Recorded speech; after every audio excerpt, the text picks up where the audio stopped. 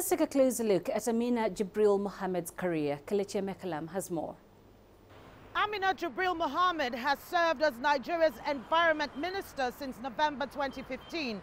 Before her appointment, Mohammed held various high-level positions at the UN, including Special Advisor to UN Secretary General Ban Ki-moon on post-2015 development planning.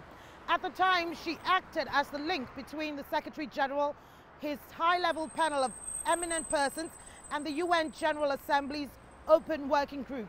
Before that, Mohammed was the Senior Special Assistant to the President of Nigeria on UN's Millennium Development Goals, a position she held for 6 years.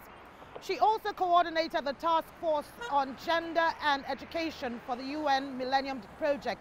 As Nigeria's Minister for Environment, Mohammed oversaw the launching of the Ogoni Land Environmental Cleanup Project. Vast swaths of land in southeastern Nigeria have been rendered unproductive due to oil pollution.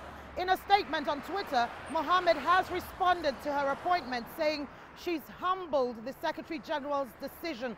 Before she starts her new job, Mohammed wants to lay a firm foundation for various initiatives at the Ministry of Environment in Nigeria.